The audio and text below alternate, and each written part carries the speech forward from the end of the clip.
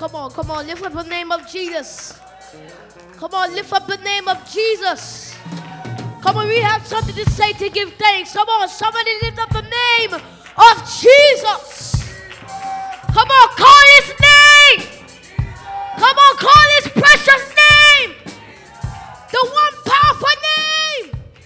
One more time. Hallelujah. Let's give God thanks for what he's doing in my life.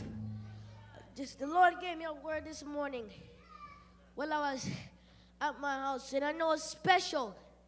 It's a special day. It's Palm Sunday. And next week is Easter, God's willing. Easter is not about eggs. Oh, y'all didn't say nothing to me. I said Easter is not about eggs and chocolate.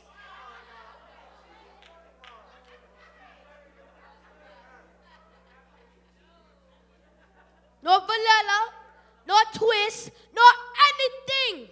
But Easter is about Jesus that raised from the dead.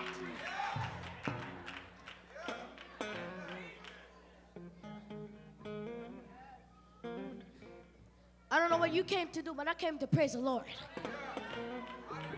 The topic is to give God thanks.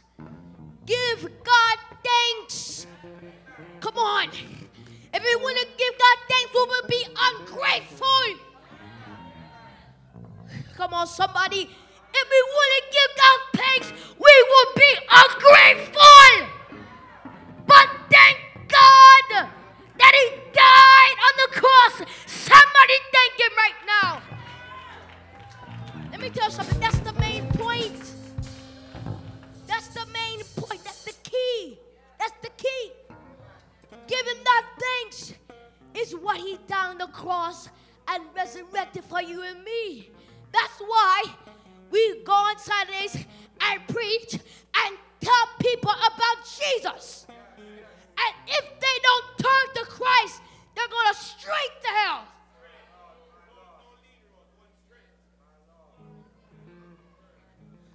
Not a narrow way, but a broad way, which leads to destruction.